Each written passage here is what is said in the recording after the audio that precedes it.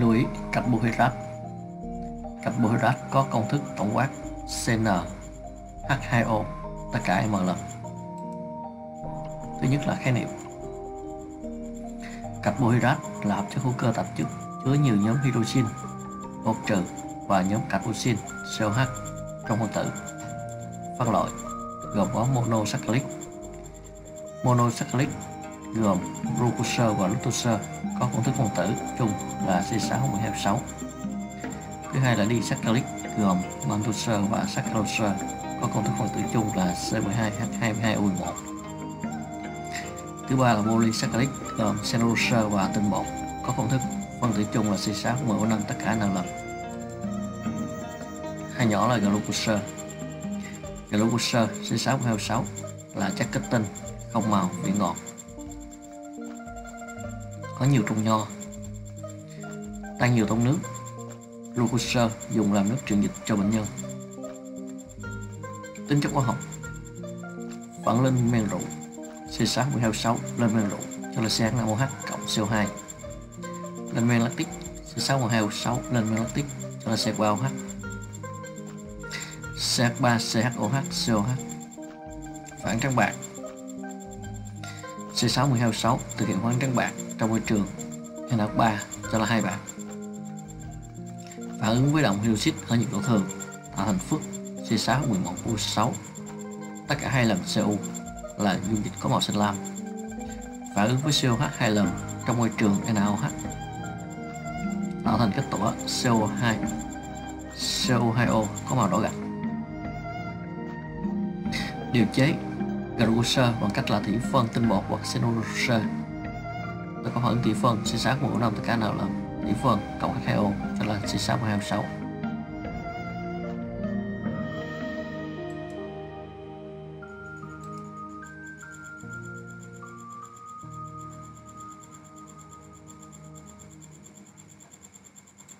Ví dụ 1, lên viên hoàn toàn m gam glucose thành ancol ethylic. Lượng CO2 sinh ra tác dụng hết với dung dịch COH 2 lần thu được A gam tủa, tính m. Có A là 56 gam và hiệu suất của quá trình lên men là 80%. Giải. Ta có C6H6 lên men rượu cho là CH5OH cộng CO2. Lấy CO2 tác dụng với COH 2 lần cho là tủa CO2 vào nước. Ta có số mol tủa là 0,56 kéo về số mol CO2 là 0,56. Có số mol CO2 kéo về số mol glucose là 0,35 do hiệu suất 80%. Vậy khối lượng glucose thì nó bằng là 63 gram. Tương tự câu B, ta có C6H6 lên men rượu cho là CH5OH cộng CO2. Lấy cái CO2 này tác dụng với COH 2 lần cho là tủa CO3 vào nước. Tính được số mol tủa là 0,54 kéo về số mol CO2 là 0,54 và có số mol CO2 kéo về số mol glucose là 0,3 do hiệu suất là 90%. Vậy khối lượng glucose nó là 54 gram.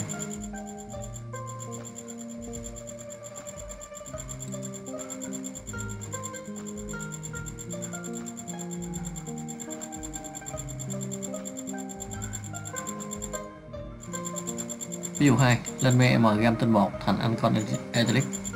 Lượng CO2 sinh ra tác dụng với dịch nước bên trong COH 2 lần thu được A gam tủa vào dịch ít. Đun dịch ít thu thêm B gam tủa nữa, tính m. Có A là 30 gram và B là 60 gram, với hiệu suất quá trình lên men là 70%. Giải. Ta có CO2 cộng với COH 2 lần cho là tủa CO3 nước. Đây là tủa thứ nhất, 30 gram có số mol là 0,3 kéo về số mol CO2 là 0,3. Thứ hai là CO2 tác dụng với COH 2 lần cho lên dịch ít là CaHCO3 2 lần. Đem dịch ít này đem đun thì thu được tủa CaCO3, đây là tủa thứ hai là B. Số mol là 20 là 6 gram. Khối lượng là 6 gram thì được số mol là 0,6 kéo với số mol CO2 là 0,12. Vậy tổng số mol CO2 là cộng lại là 0,42. Có số mol CO2 kéo về số mol của tinh bột. Đây là vẫn lên men C6H10O5 cả n lần thì lên men rượu cho là CH5OH cộng CO2. Có số mol CO2 là 0,2 kéo về số mol của tinh bột là 0,3 do hiệu suất là 70%. Vậy khối lượng tinh bột nó là 48 gram, 48,6 gram. Tương tự câu B, ta có CO2 tác dụng với COH 2 lần cho tủa CaCO3. Tủa thứ nhất đây là 50 gram, tính được số mol là 0,5 kéo về CO2 là 0,5. Thứ hai là CO2 tác dụng với COH 2 lần cho là unit X là CaHCO3 2 lần. Lấy unit này đem đun thì thu được cái tổ là CaCO3. Tổ này có khối lượng là 20g, tính được số mol là 0,2. Có số mol tổ này 0,2, tức là unit X là 0,2, kéo với CO2 là 0,4. Vậy tổng số mol CO2 là 0,9. Ta có phản ứng lên men rượu, đó là C615 lên men, cho là C5H cộng CO2. Số mol CO2 là 0,9, kéo với số mol của tinh bột là 0,5 do hiệu suất là 90%. Vậy khối lượng của tinh bột thì bằng số mol nhân lớn nó bằng 81g.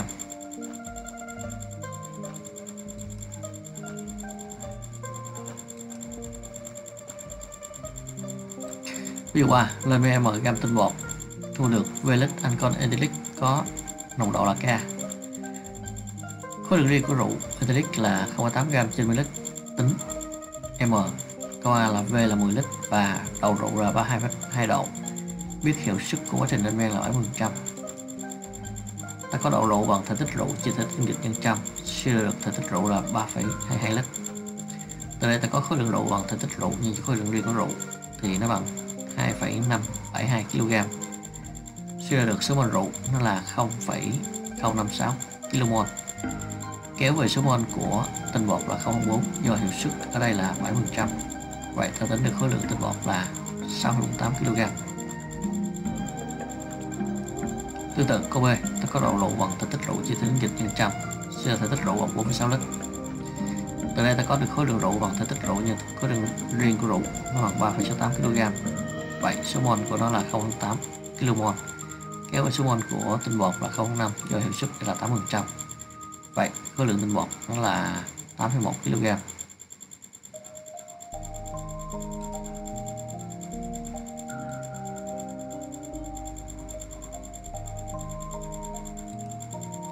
Ví dụ 4, lên men m gam glucose được A gam rượu ethylic, hiệu suất của quá trình lên men là 85%.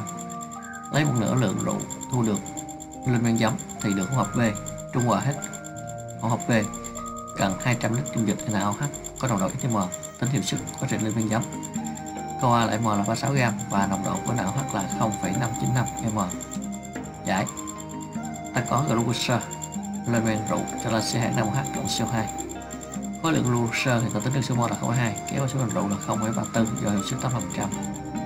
Ta lấy một nửa lượng rượu đem lên men giấm thì đây là 0,4, lấy một nửa là 0,7, đây là C5H lên men giấm cho là C3COH nước. 0,7 kéo qua giấm đây là 0,7. Do là giấm này đem đi trung hòa thì chỉ có là thì số mol giấm này nó sẽ bằng số mol NaOH và nó bằng là 0,119 mol. Vậy hiệu suất của quá trình lên men giấm nó sẽ lấy 0,119 chia cho 0,7 nhân trăm, nó bằng 70%. Tương tự câu B, ta có C612O6 lên men rượu cho là C2NaOH cộng CO2. Ta tính được số mol của glucose là 0,8, kéo qua số mol rượu là 0,136 do hiệu suất thì là 85%. Lấy một nửa lượng rượu đem lên men giấm thì nó là 0,068, kéo qua số mol giấm là 0,068. Vì đây là cái lượng giấm thu được chỉ trung hòa được là 0,0544 mol NaOH. Từ đây ta có được hiệu suất của quá trình lên giấm nó sẽ là 0,0544 chia cho 0,068 nhân trăm thì nó bằng 80%.